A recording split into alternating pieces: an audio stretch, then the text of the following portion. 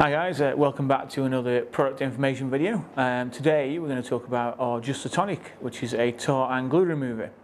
So as you may know, tar and glue residue, one of the most difficult things to remove from your vehicle's paintwork. Tonic cuts through that really quickly. It's a solvent-based tar and glue remover, so you apply it to a panel, it doesn't need to be rinsed off with water. You can apply this to a dry panel. For smaller bits of tar, you may be able just to apply this, leave it to soak for a minute or so and pressure wash it off. For larger pieces of tar, I would recommend wiping with a clean microfiber towel. Now for this reason, this is one of the products that you use towards the end of your preparation process. So after you've done your pre-wash, your snow foam, your 2-bucket wash, then you would use your tar and glue remover when you know the vehicle is as clean as you can get it. That way, if you are wiping with a microfiber towel, you reduce the risk of inflicting any marring or any swirling with said towel. Now, it can also be used on wheels as well. One of the few things that you do need to be aware with Tonic, because it is a solvent, is you might want to test it on an inconspicuous area, especially when it comes to wheels. If you've got a wheel that's been refurbished and it's not been clear coated, or it's been refurbished poorly, then obviously any solvent-based product you apply to that can affect the surface. So test it on an inconspicuous area first. For all paintwork, it should work perfectly fine. Available in a range of sizes, so we've got 5 litre, we've got litre, and we've got 500 ml. Now, if you own a white vehicle or you live somewhere where they're having some building work done or road resurfacing, you may use a lot of this product. So it might be worth getting it in one of the larger sizes. But if you want to follow me out to the bay, and we'll take a look at what it does and how it works. Okay guys, thanks for joining me outside, and I'm going to give you a little bit of a demo now with our Tonic, which is our tar and glue remover. So on some cars, tar might be hard to see, so you might not think it's there. Best thing to do is just apply a little bit and see if anything reacts. Chances are there is going to be some tar there somewhere, and if you don't get it at this stage, you will end up removing it with your clay, in which case it's going to clog your clay up faster as well. So doing the chemical decontamination, which is part of this process, is always worthwhile. So we're on a silver car. As you can see, we've got no issues spotting tar at all. I can see there's quite a lot there. The vehicle's already been washed, so it's gone through the pre-wash snow foam, safe 2-bucket wash stages. We're going to tar and glue it, and then we're also going to do the purple rain on it afterwards as well. Okay, so we're going to spray it on. Now what you should see straight away is you should start to see it run, you start to see it react, and it should dissolve it. Okay, so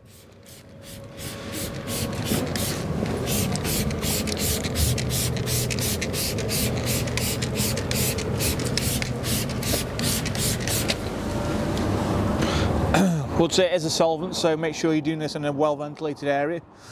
If you're working outside and it's a really blustery day, you might want to consider wearing eye protection as well. So as you can see, there's no problem at all with seeing where the tar is on this vehicle. It's got a lot of large spots. The smaller spots, such as these, they may come off straight away. The larger spots we may have to revisit and maybe do a second coat, just because of the fact that it's reacting with what's on the surface. It's not getting right down to the bottom of the tar spot where it's actually contacting the paint. So what I'm going to do is take my clean microfiber towel. I'm going to apply a little bit of tar and glue, Tonic, to the towel itself. Okay, and then I'm going to wipe. So I'm going to lightly wipe over the surface. So as you can see, the larger spots are going to remain. And I'm going to revisit them in a second. But the smaller spots should come off relatively easily. So you should like that one there. Okay,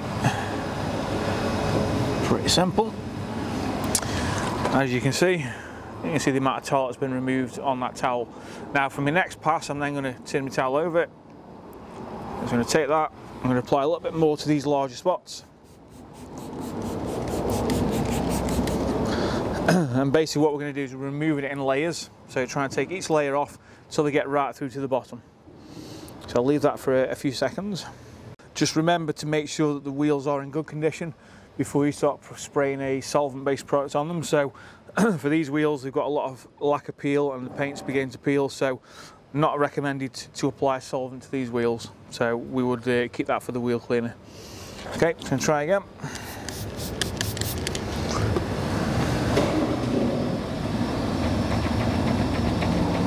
That's a really large piece there.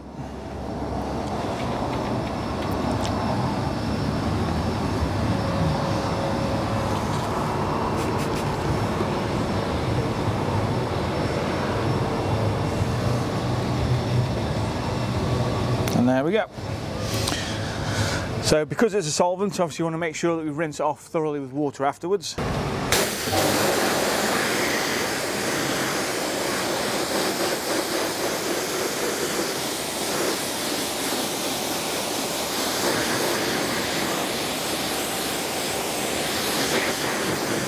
So because it's a solvent, you will want to rinse off the adjacent panels as well, because sometimes when you're rinsing it can push it onto other panels. So make sure you give it a thorough rinse. What else can it be used on? So Just Tonic can also be used on glue residues, so things like badges. So if you're removing badges from the vehicle and you've got the sticky residue left behind, works perfectly on that. Also be useful for removing old wheel weight residue and any types of glue from vinyls or stickers or anything like that. Works really, really well. Just spray it on, let it sit on there for a minute or so, take your microfiber towel, give it a wipe and it will dissolve it. So thanks for watching guys, and if you've not tried it, give it a go.